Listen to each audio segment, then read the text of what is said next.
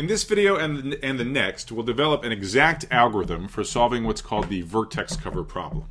This is a well-known NP-complete problem. As such, we certainly don't expect our exact algorithm to run in polynomial time on general instances.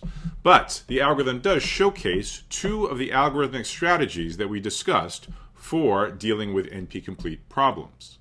First of all, we can interpret this algorithm as on general instances, while it's true running in exponential time, nevertheless improving markedly over the more obvious naive brute force search.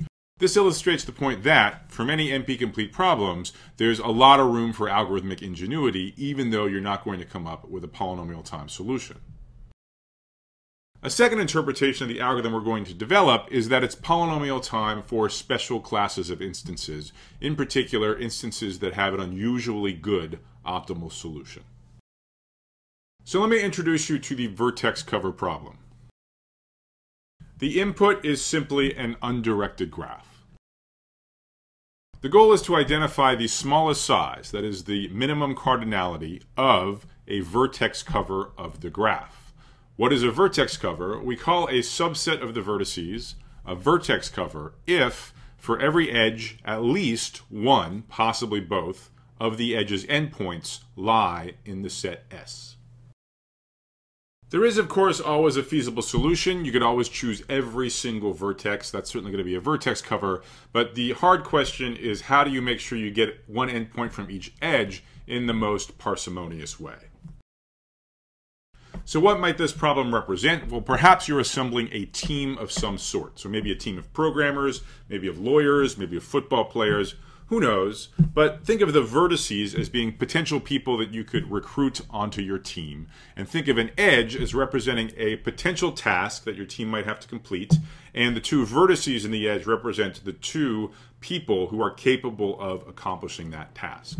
So then what a vertex cover is, it says hire enough people so that every single task you can accomplish. You have one of the two people in your team that's capable of accomplishing that task. So you could, of course, imagine various generalizations of this problem. You could have a weight for each vertex, for example, indicating the salary that you'd have to pay that person. You could also imagine that instead of edges, you have what are called hyper-edges if more than two people are capable of accomplishing a given task. But the unweighted graph vertex cover problem will be interesting enough for our purposes here.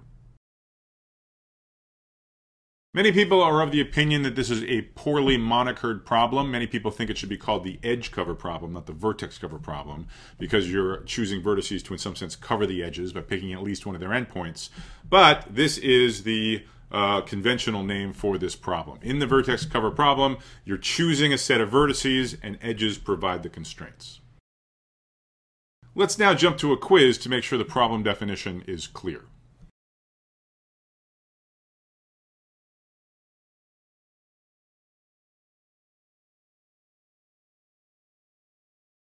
So the correct answer is A. Let's consider each of the two graphs in turn. Let's start with a star graph on n vertices. So this has one vertex in the center and n-1 spokes. The claim is it has a vertex cover of size 1, obviously the minimum possible. That vertex cover comprises just that center vertex. Why is it a vertex cover? Well, every single edge is a spoke, and one of its endpoints is the center vertex. So you just pick the one vertex, and you hit all of the n-1 edges of the graph. So how about a clique on n vertices? So a graph in which every single one of the n choose 2 edges is present. Why is n-1 vertices necessary and sufficient for a vertex cover? Well, to see why it's necessary, consider any set that excludes at least 2 vertices of the graph. Because it's a clique, there's an edge between those 2 excluded vertices, and that's an edge such that neither of its endpoints is in this set. So that's why the set is not a vertex cover if it has the most n-2 vertices in it. On the other hand, if it only excludes one vertex, then there cannot be an edge with both of its endpoints missing from the set, because there's only one vertex in total missing for the set. So that's why any subset of n-1 vertices will be a vertex cover of a clique. n-1 is sufficient. Figuring out the minimum size of a vertex cover in these two special graphs probably didn't seem that hard, and it's not.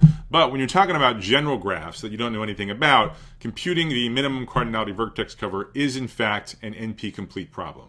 There is no polynomial time algorithm that solves it unless P equals NP.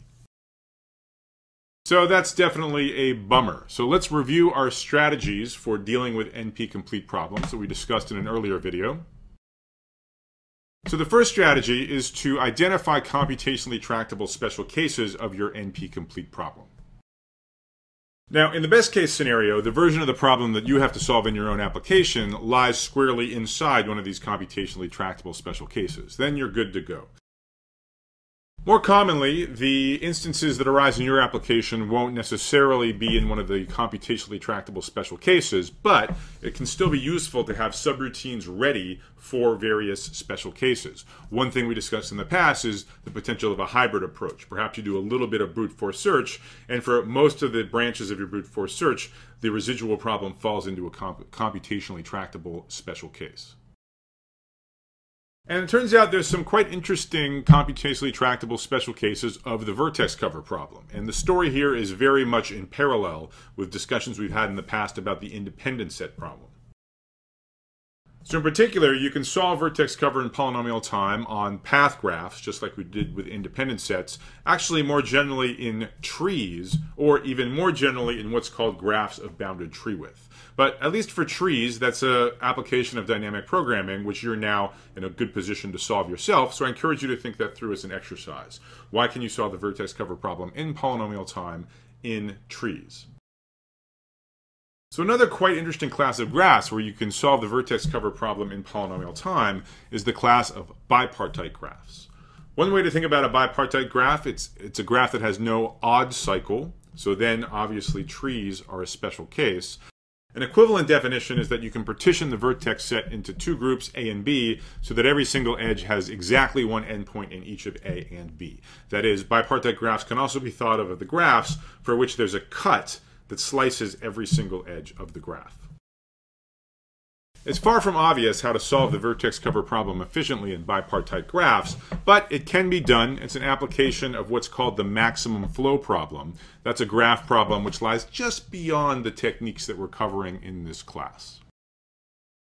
So what I'm going to cover in the next video is using a different algorithm, yet another computationally tractable special case of vertex cover, specifically when you're interested in the case that the vertex cover is small.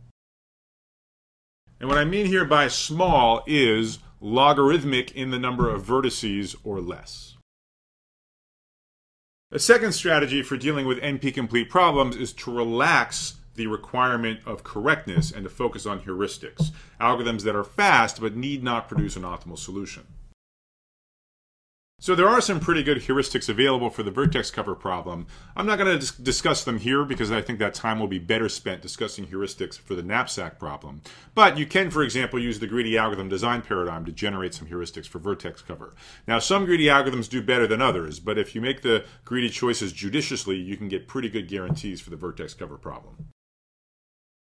So the third strategy is to insist on correctness, in which case you're not expecting to get polynomial time for general instances unless you're intent on proving p equals np. And so while you're expecting an exponential running time, you still want a running time which is qualitatively better than naive brute force search. And this is exactly the point of the next video. We're going to give an algorithm which is indeed based on enumeration, but it's a smarter enumeration than naive brute force search. So we'll get a faster exponential running time, and that'll allow us to solve a wider class of problems.